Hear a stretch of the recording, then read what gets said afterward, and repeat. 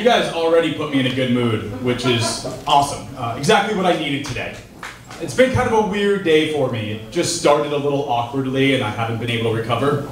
I'll tell you all what happened. I went to the mall this morning because I wanted to get some new clothes. And one of the things I had to buy was underwear. Now, underwear shopping is already a little uncomfortable for me because I don't really like staring at all those different packages with pictures of half-naked men on it. But today I guess it was my fault because I didn't know what kind I wanted. And I was really high. So I guess I was staring at them for an abnormally long time. Yeah, to the point that other people in the store started to stare at me and give me really dirty looks. You know, like I'm some sort of creep or something. Like my internet at home broke, so I had to go to Ross to get my gay porn fix. Screw the underwear manufacturers for making me go through that. I don't even know why there's pictures on there. I get how underwear works, you don't have to show me that. But if that picture is genuinely there to help us as a consumer, why are they choosing some ripped guy with a six-pack? Come on, that shit's not gonna look like that on me. You know, if you're gonna do it, let's at least be a little helpful, right? Let's put a picture of a guy on there with a beer belly. Yeah, this way I can at least see how the elastic's gonna look cutting to the overhang of my stomach. I guess I could just stop being bitter and work out more, but this is more fun. Now, actually, something you guys don't know about me. I actually used to be much heavier. I used to weigh 300 pounds, and the last year I lost 100 pounds. Wow. I enjoy getting laid too, so hooray. You know, it's nice though, I run into people I haven't seen in years and they're like, Jay, you're looking great these days, you're looking so much better. And that feels nice. What's starting to get on my nerves though, is when I run into my friends that are hanging out with their friends that I don't know, they always introduce me as, oh, this is my buddy Jay. He used to be fat. That's a fucked up way to introduce someone. That doesn't define me as a person, that's just one thing I've been through. You know, what if I chose an arbitrary example from your life and introduced you to everyone I knew that way? Yeah, what if I was like, hey, this is my buddy Craig. When he was a sophomore in college, he accidentally came in his own eye. It's a true story, by the way, guys. The reason I know that is because Craig called me the second it happened to tell me he came in his own eye. Which apparently is just something that white people do. Inevitably though, after every show, people will come up to me and be like, did you really used to weigh that much? And the answer is yes. And everyone always wants to know what my secret is. And truth be told, I don't have one. All I did was start being more active. And actually, as of late, I've gotten into this whole active California lifestyle you guys all live out here. See, I'm originally from New York. And after being out here for 5 years, I went hiking for the first time last week. You guys ever go hiking? Yeah. No? So you two have partaken in the dumbest fucking activity on earth? Jesus Christ, a name like hiking I thought it would be fun. You know, there was no obstacles, nothing challenging. We didn't stop to make crafts or anything. They shouldn't be able to call it hiking at all. Call it what it is, right?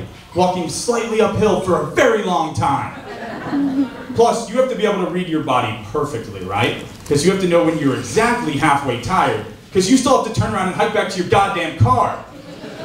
Which still somehow is slightly uphill. I think the only exciting part about hiking is those mountain lion habitat signs they put up everywhere. If you guys haven't seen one of these signs, let me explain to you the rules of what to do in case you encounter a mountain lion. Rule 1, make yourself big and make a lot of noise. Rule 2, crouch down and quietly back away. Those are opposite things! Essentially what the sign should say is, if you see a mountain lion, you're fucked. But since they can't put that, they just give you a list of options to try. My favorite by far though, rule number 4. If you're with small children, pick them up without bending over. Alright, fair enough, fair enough. Let's say I'm hiking through the woods with a group of small children. Which if I am, I assure you there's a bigger problem going on. We'll ignore that for now. So there I am in the middle of the woods with my harem of children, and I see a mountain lion. I'm going to be terrified, right? I'm not going to be capable of rational, logical thought at this point.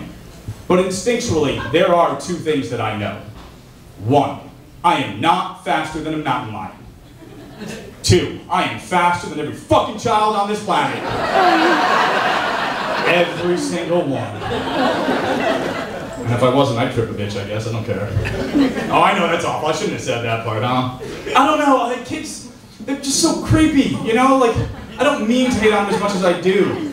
And they have all their own things. They have so many stores nowadays. When I was in the mall earlier getting banned from Ross's Forever, I saw there was another store I never heard of called Bye Bye Baby. Have you guys heard of that store? No, some of you? I went in to investigate since I didn't know. I guess it's a store that sells everything you can possibly need if you have a baby.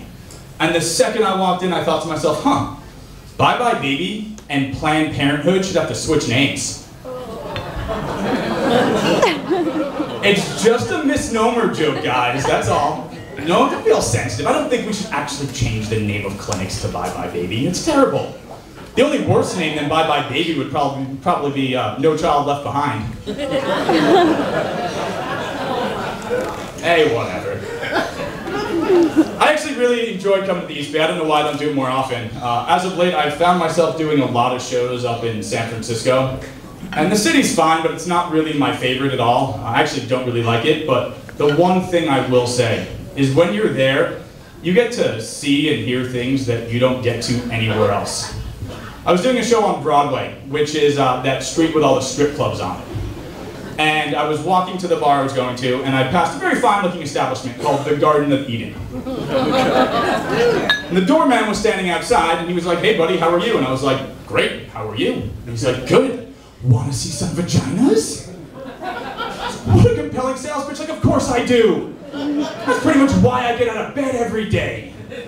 But just the way he said it, right, it was so formal, like, "Want to see some vaginas." I just got this weird visual of like a party platter full of them.